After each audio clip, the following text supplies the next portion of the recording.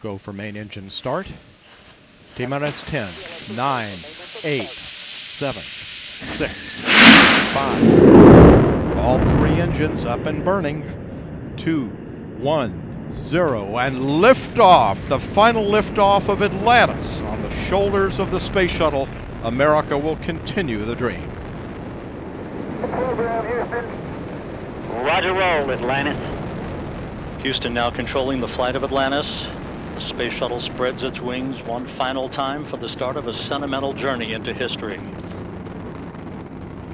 24 seconds into the flight, roll program complete. Atlantis now heads down, wings level on the proper alignment for its 8.5-minute ride to orbit. 4.5 million pounds of hardware and humans taking aim on the International Space Station. 40 seconds into the flight, the three liquid fuel main engines throttling back to 72% of rated performance in the bucket, reducing stress on the shuttle as it goes transonic for the final time.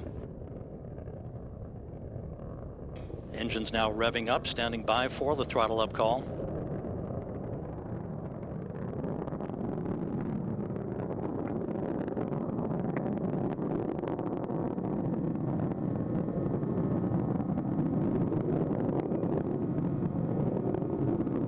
Atlantis, go at throttle up, no action, DPDT.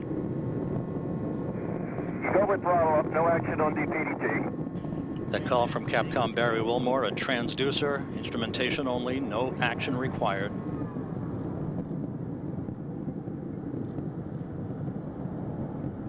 Atlantis now 15 miles in altitude, already 16 miles downrange from the Kennedy Space Center, 1 minute 40 seconds into the flight.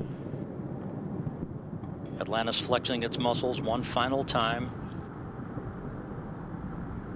Atlantis traveling almost 2,600 miles an hour, 21 miles in altitude, 24 miles downrange, standing by for solid rocket booster separation.